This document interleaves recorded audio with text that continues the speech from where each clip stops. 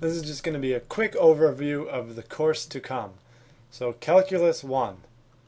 The first chapter we're going to be talking about limits.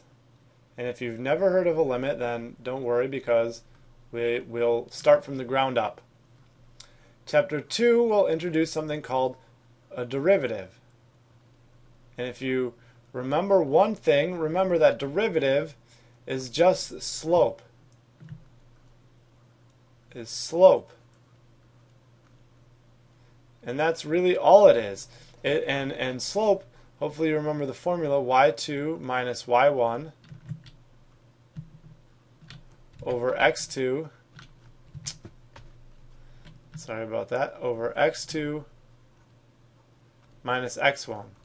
Okay, and the derivative is just a combination of a limit and this slope formula, and that's all a derivative is. And we'll learn all about the derivative in Chapter 2. So Chapter 2 is learning all about the derivative and being able to find derivatives.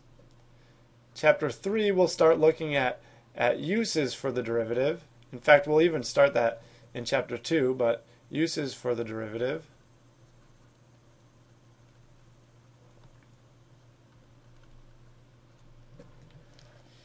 And the uses for the derivative, we'll start talking about the relationship between a derivative and a function and stuff like that. So there's only 4 chapters. 2 of them are about the derivative, and I just told you that derivative is just slope. So hopefully this is putting your mind at ease a little bit, that this course is really, it won't be that difficult. And then 4, we're going to talk about integration. Integration. So if you've heard of an integral, that will be introduced, both a definite integral and an indefinite integral. If you don't know what that means, don't worry, you're not supposed to.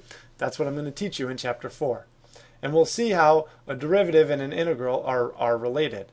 The derivative and an integral are quite related. Okay, so 4 chapters. There's a lot of lessons in each chapter, but just work through them at your own pace, or if you're in a class and you need a specific topic, hopefully you can use this guide to try and guide you where to find it. So, good luck. I know you'll do fine. Just take it slow. You could always watch the videos over and over again if something is confusing you.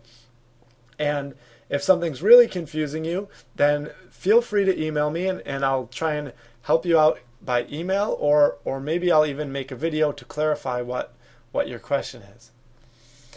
Okay, so that's it. That's calculus in a nutshell, and it won't be too difficult if you just are patient and give it a little bit of effort. Okay, see you in lesson 1.